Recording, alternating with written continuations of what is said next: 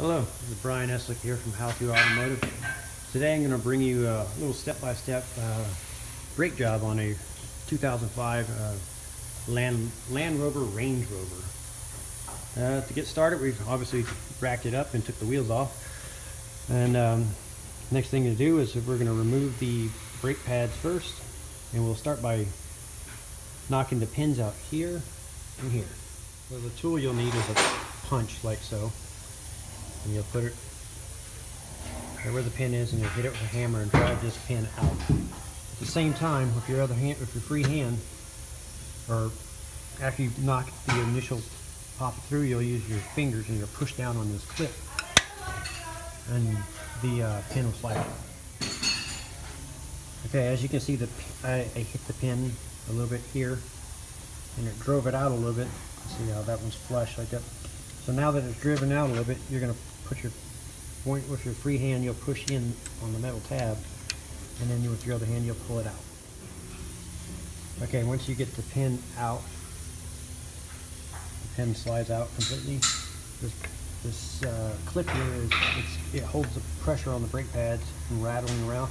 So it's got quite a bit of pressure on it. It'll come up like so, and you can unhook it like so, and it'll come out. So now we need to compress the brake pads back in. What I do is I get two pry bars like so, and hook them in the pads and squeeze them until I get a gap between the brake pads.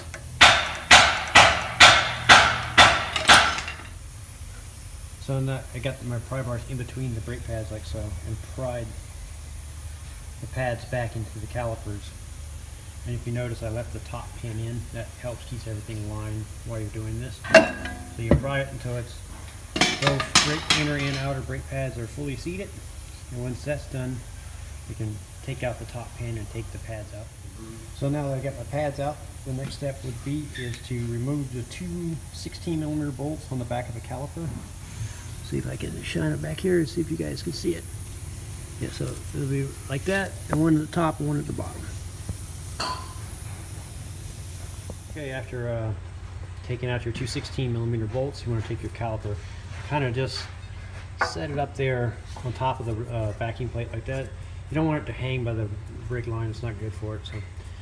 And most times I would use a bungee cord, but the case there's nothing really to hook it to, so I just rested it up here. And then we're going to take a 6mm Allen and take the one bolt out that holds the caliper on. The rotor on. We'll take that out, like so. And we'll take our rotor off, and we're going to replace the rotor with a brand new rotor. European cars, we pretty much 80% of the time you end up changing the rotor anyway, because they develop these really large grooves, and they work pretty easy because they're very soft metal and they wear fast.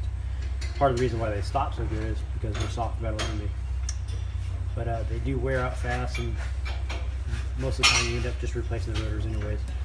So one of the keys to doing a really quality brake job is when you put your new rotors and parts on, is try not to touch the surfaces with your hands if possible, and get grease or dirt on them. The grease and dirt that you get on it when you start braking it develops squeaks in those areas. So the key to not having a squeaking brake brake job is to keep it clean. So I'm about to put the caliper back on, and before you do, it's a good idea to put a little blue Loctite thread sealer on the threads to help prevent the bolts from backing out. Just a little insurance.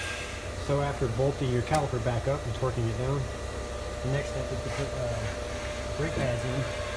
And before you do, you want to use a little especially designed grease for brake caliper or for brake jobs. It's made by Seal Glide. It's like a silicone-based grease. You want to put a little bit on the back of the pan, on the pads. But like I said before with the rotors, you absolutely do not want to touch the surface of the brake pads if you can possibly help it. You don't want any grease or dirt on that. So after you put a little bit of thin layer of grease, it helps reduce squeaks and stuff. You put your calipers back in, your pads back in your calipers. Next we'll put the top pin back in. So the top pin, the pins have these little flare things. These are what actually holds it in place. So you'll line up your brake pads You'll slide the pin back through. Okay, after putting your top pin in, you want to take your punch and hit it until that is countersunk into the caliper a little bit.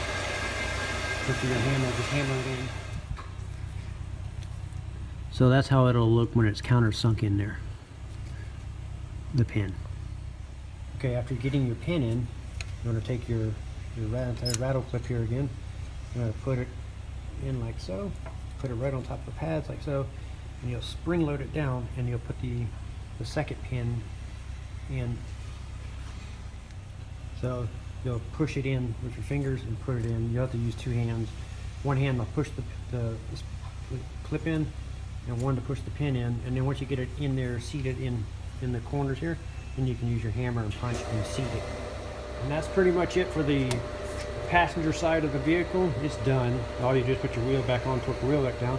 The only difference on the driver's side is it has a pad sensor, a wear indicator sensor, that you'll have to unplug and plug in with a new one. So on the driver's side, I got the old pad here, and you can see the sensor.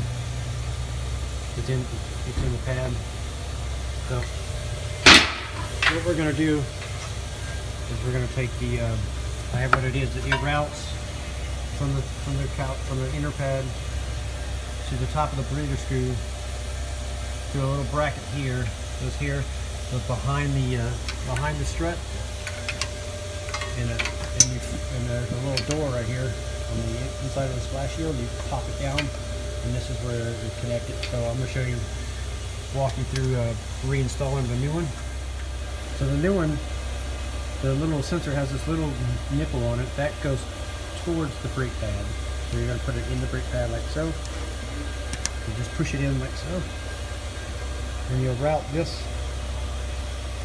up and through the, right here where the bleeder screw is, it has a little cap that you route, flip that over, and that holds that in place. The next is this little rubber grommet that mounts like so. Then it'll pop in the little bracket like so, and it'll flip up, and there's a little where the grommet went, so I kind of have to fish it through the brake hoses here, like so. Pop that in there, so now that's routed through. And now you'll route the rest of it and plug it into the male end of the sensor.